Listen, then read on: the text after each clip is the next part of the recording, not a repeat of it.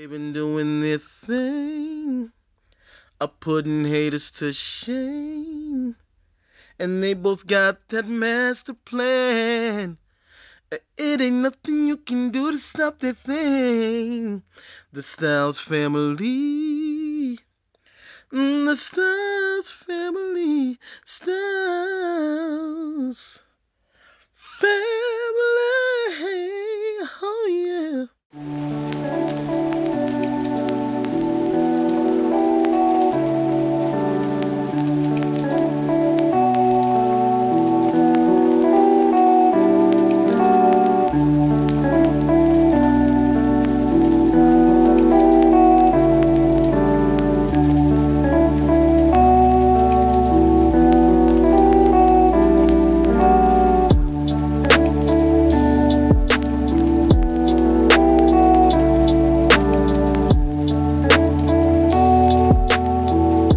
Welcome back, Style Squad. We're just going to continue off from the previous video, and we are going to get a little deeper with this one. So you thought that was deep? We're getting deeper. We were in the phase of just like figuring things out because we found out we was pregnant. We were in the middle of wedding planning. We like are in the middle of trying to find a house, so it's just like so much going on. So it's like it's a blessing. This blessing is just like, oh my gosh, what now? Like, did we pause everything? Did we continue? But we didn't. We hadn't made a choice. We were just like, well, we're gonna figure it out at the time. Just going with the motions. We kind of looked at it as if we got this blessing like this without even like just being positive, being like proactive and just thinking positively, we got this beautiful blessing. The house we wanted was gonna come. The wedding we wanted was gonna come. Obviously you got to put the work in behind it, but we weren't going out our way to do anything super extravagant to like make it happen. We were just like going with the motions and doing what we were already doing and going along that path. You know, the days or weeks go by. We said, you know what, let's go get a sonogram. It was literally like the next day. So we found out in the nighttime. Literally the next day, we were like, oh, we need to go to the doctor. We need to find out how far along. I'm sorry. Yeah. Okay. It was like 2 days. It was like 2 days. Yeah, because it was actually that was a Friday. It wasn't Saturday because my doctor is not, my gynecologist is not open on Saturday. Right. So 2 days. So we called Monday to like make an appointment. I think we saw him Tuesday. And they were like, we don't have an appointment coming up close. And I was like, no, I need an appointment like right away. Because we wanted to know and we wanted to make sure everything was okay. Right. So we wanted to go right away. So we did call that Monday, made an appointment, but the appointment didn't come for like another week because we had okay, so that was I think we either like Lola came here like that time, TT came, remember? Oh yeah. And then we went to Atlanta. Like we couldn't say anything. Yeah. That was interesting too. Yeah. So we found out, we made a doctor's appointment to like figure out how far along we were, and then my best friend came over for like the week. Right. And went to Atlanta. Wait, did she come over before? No, maybe she came over after after we went to the doctor. No, she came over after we went to the doctor. I don't remember, but the point is, because like, I wanted to say like week. because we were so excited. But no, we went to the doctor. So the week passed, we went to the doctor. Got the sonogram. We heard their heartbeat and everything. It was a very strong heartbeat. I was super emotional. He came.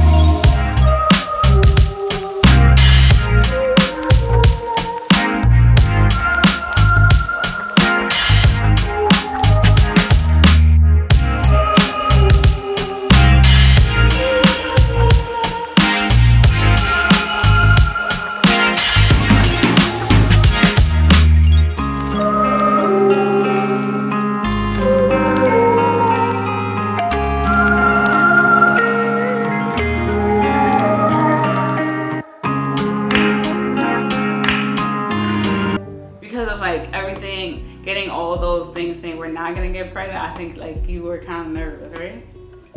To be honest with you, I was worried that it would be like a situation that something was possibly wrong, like early on. So I was just like, how's the heartbeat? How big is it? How does it look? You know, does it sound strong? Is it good? She's like, yeah, it's very strong. And I heard it. The heartbeat sounded stronger than my heartbeat. I said, damn. Yeah, but that's because the thing. Nah, it's magnified. Yeah. But it sounded strong, and I was like, yeah, let's go. So we ended up finding out then that we were 9 weeks or 8 weeks. Doesn't sound right. I think we were 7 weeks because we were like, oh, 7 weeks? We can wait till 9 weeks to tell everyone. Or we were 9 weeks and then we were like, oh, at 12 weeks we'll tell everyone. Something like that, yeah. We were just so excited. We got the pictures and we're like, oh my God, who do we tell first?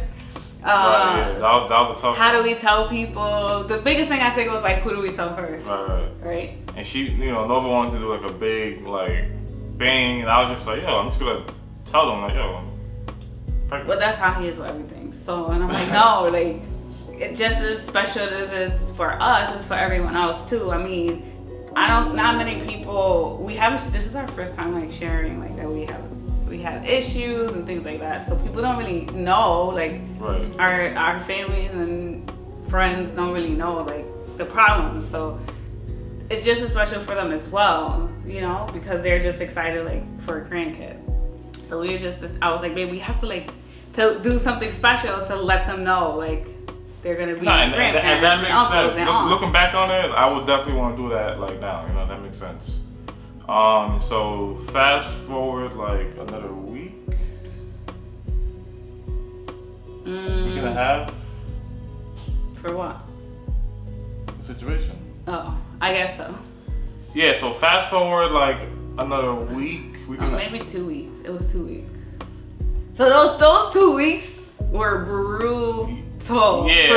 Yeah, for me too. So you had to deal with it, like. But she was having like intense stomach pain. She wasn't really eating that much, and it kind of reminded me of like the symptoms she had when she was having stomach issues. So I'm like, oh man, I'm just like, all right, we gotta get you to eat. This.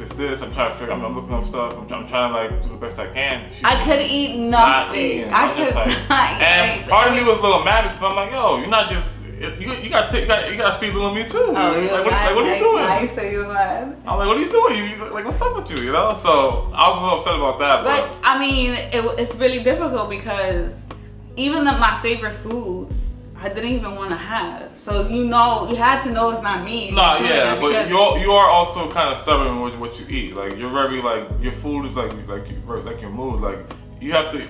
You can have your favorite food, and if it's too cold, you're not gonna eat it. I'm like, oh, it's food. But I'm different in that regard. Like, yo, eat the food. Like you gotta nourish your body. You got a baby in you. But anyway, it was hard. Like I was vomiting. I was feeling nauseous. Like I felt so tired. Like for a few days, I was like literally sleeping, laying on the couch for like days. I'm just like, yo, babe, drink this water. Babe, drink this. Babe, I would eat like this. feel nauseous. Babe, you want back rub? You want foot rub? I'm trying to like make sure things are good, but it's just like. He's drinking the water, she eats like a bird, like little pieces. What is that? I don't know. So she's made an effort to eat, and I'm giving her the foot rubs and back rubs and stuff like that, but it was just not working at all. That was like a really tough, I guess, first trimester. Yeah. So then we were home one night, and I'm usually like I was supposed to go out, but I think I was home that day, and it was raining like it was raining like it never rained before. Like it was like Noah's Ark kind of rain. Like, and I couldn't even remember that. It was raining. It was raining bad. Yeah. I didn't remember. Might even be a thunderstorm for all I know, but. But we were like doing our normal thing. I think we were like straightening up the house, getting ready to like either like order some dinner or something like that, or make some dinner. Right? It was like a normal kind of like evening. Yes. And then I was like, babe. Like my stomach hurts bad, right? I was like, it hurts bad. Like really, really bad. And then he was like, well, just like lay down, relax, take it easy.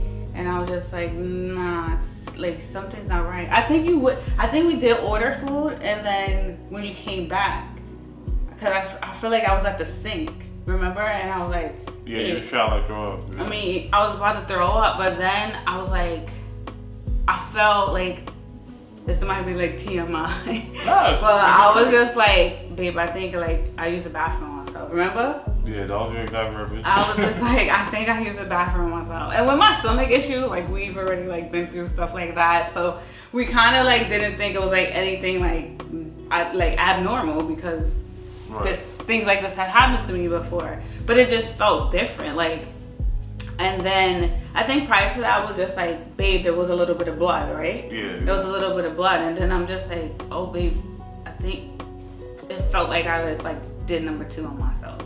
And he's like, oh, go upstairs, go take a shower, right? Go check to see, like, go take a shower, wash yourself in case. Well, hold on, we skipped a part. So I think when you were at the sink, you probably did throw up or you didn't throw up. And I said, oh, babe, go upstairs in the bed and just lie down. Like, don't stand up, you know? If you're feeling nauseous, you might fall over. Mm-hmm. So go in bed, lie down. You were lying down, you were kind of just tossing and turning and like holding your stomach. And he was like, babe, I don't feel good. And then that's when you said, I think I did number 2 on myself. Oh, okay. And I remember you got up off the bed, and the bed was just like bloody everywhere. Like all over the bed was just bloody. And I was like, fuck, you know? So, because when you're pregnant, there's not supposed to be any kind of blood. Right. No kind of blood. At all. And it was just like, it was like a murder scene, you know? So, I see that, but I'm like, all right. I mean, obviously at this point, it didn't hit me yet. I'm like, that's not good, you know. But I'm like, all right, cool. So I covered the blood with the sheet. I don't want to see it. I don't want him to like freak out. So I covered it up. And then that's when she said like, I think I did number 2 on myself. And I said, all right, so let's just go to the shower. Let's just wash you up. Get to the shower and oh no. I'm skipping parts. I'm sorry. It's a lot. Yeah, it's a lot. So. After you said you felt like you were bleeding, and I was like, he was like, oh babe, give me a pad. So I got to the pad, and then you were still in bed tossing and turning. Well, he got the pad. I wanted him to give me a pad because if there's blood all over the bed, right? Like obviously I know I'm bleeding, so but I didn't know how much blood was gonna come out. So I'm like, give me a pad just in case, so like I'm not getting blood everywhere. Right. It was like, listen, it was kind of traumatic too, so we're kind of like piecing together. It was really traumatic. Not kind of, yeah. I'm being like, but the gist of it is we get to the shower, and you know, she had a pad on, and in the pad was like the fetus, you know, the fetus in the pad, all bloody and stuff, and there was still more stuff for her like coming out, and I'm just there like, babe, don't look down, like look up, I got you, you know. Look up, enjoy the hot water, and I'm there just pulling stuff out. Not literally like this, but it's not even funny. But no, you was. Yeah, I guess I was. And like before, like as he was saying, don't look down. I looked down and like I saw it. Yeah, and then she started crying like hysterically. Because like it was just like. No, and I'm not. That's a fair response. It's like, did you like you know how like you see like in schools or something like that, or like. In college, and they're teaching you all about like the human body and like how babies life, and they show you that picture of like a fetus. That's literally what it looked like a little fetus, like a little thing, and I was just like, yeah, it was crazy, right? Yeah. He was like, look up, don't! I told you not to look. Yeah. He was trying to protect me, you know. Yeah, because in that moment, I realized what had transpired, and now my goal was to just focus on my fiance. I realized that I could no longer focus on the baby. The baby was no more, so I had to just protect her and her mental state and her physical state and everything about that, emotional everything. So don't look down. I got this. I'm gonna take care of it.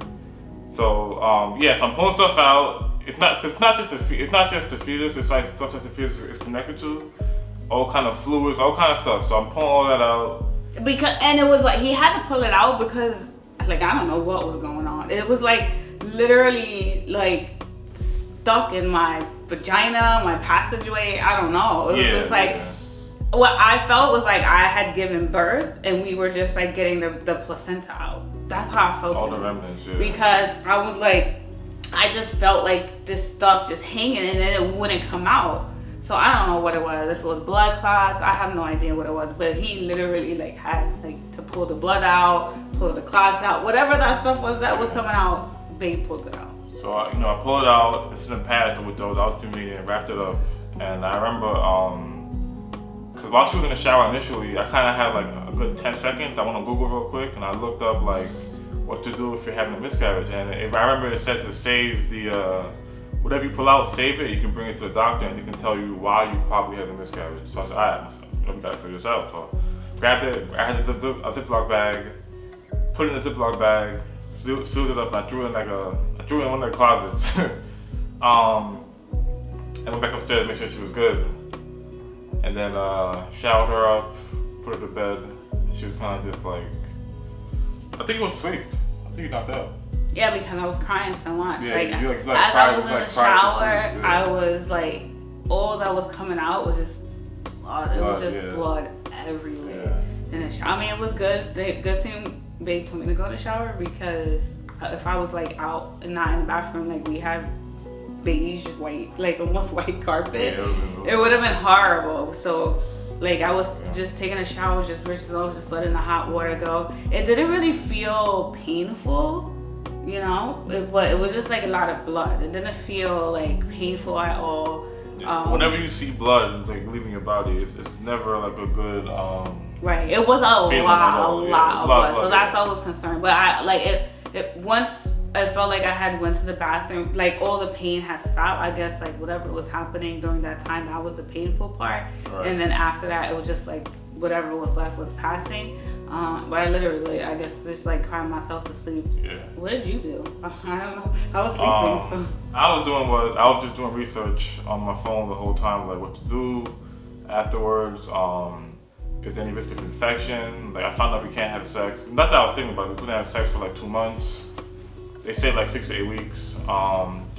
She can expect to bleed for 6 to 8 weeks. And that I did. Soreness, tiredness, fatigue, mood swings, all kind of stuff to expect. So I was kind of just like briefing myself on what to expect going forward over the next course of the next few weeks. And yeah, that's what I was doing.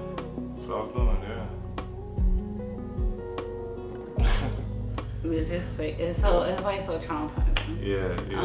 I like that has to be like one of the like scariest moments of my life. Like I've never seen anything like that or anything. It was a movie for sure. It was a movie, and I remember I said like I would never wish that on like my worst enemy, man, because like it was so.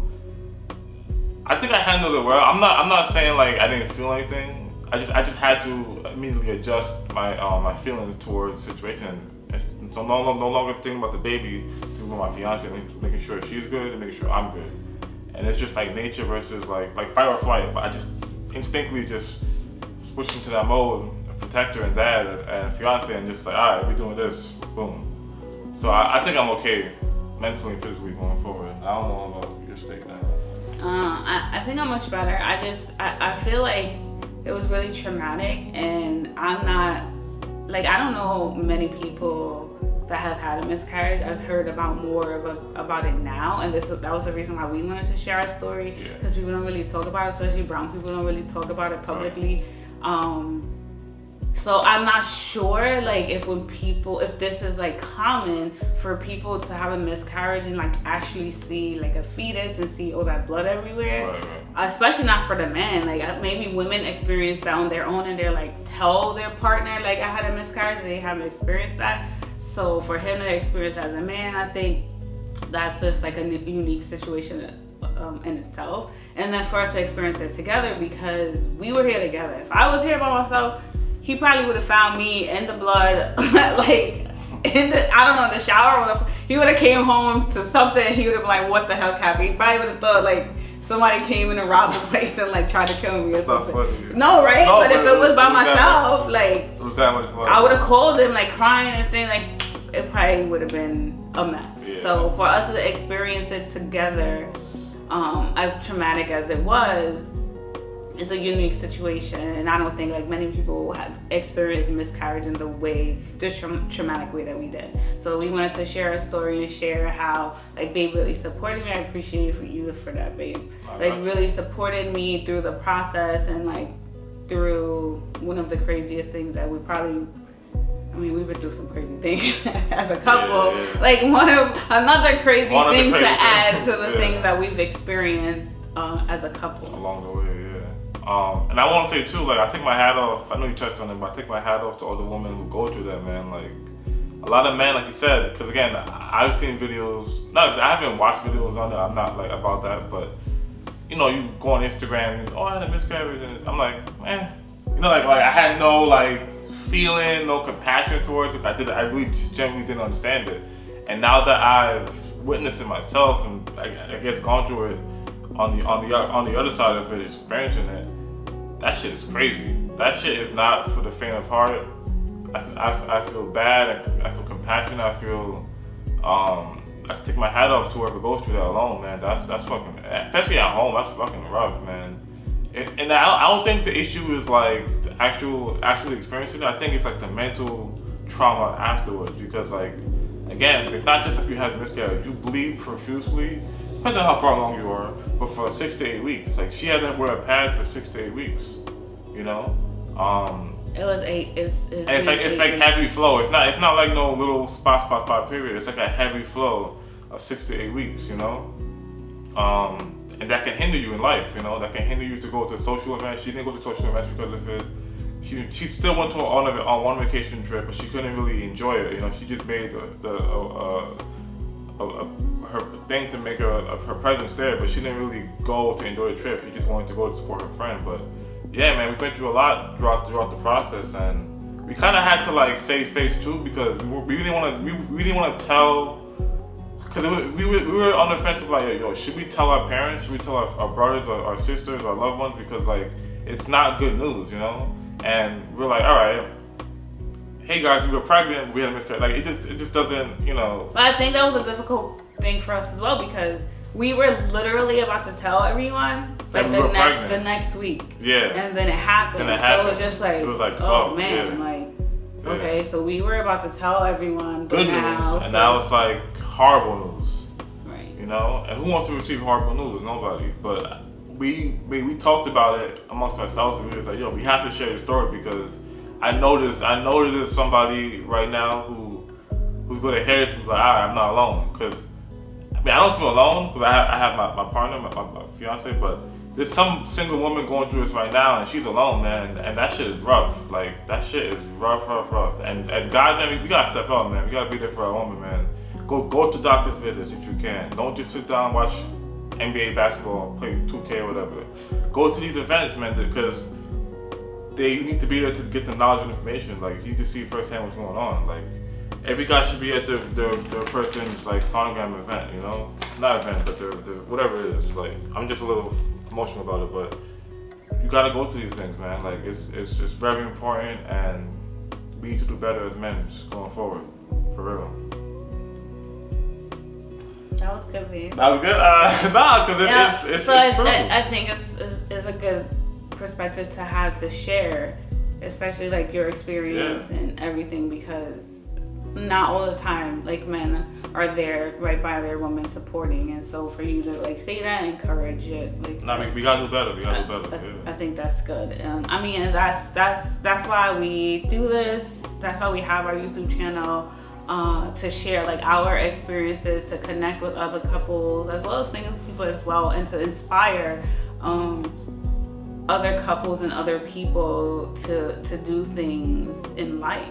Yeah. Right? Things that we have experienced, things that we will experience, and things that we may not experience, but to overall like just be an inspiration to couples, young black couples, young brown couples everywhere, to be like that, an inspiration through our love. And in no way like are we perfect? Is our story perfect? Yeah. But it's perfect for us.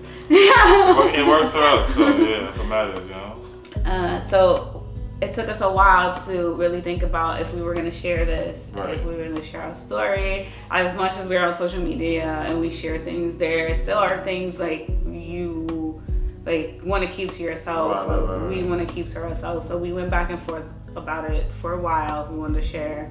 And obviously we decided that we're going to share for all those reasons that we just mentioned. Right.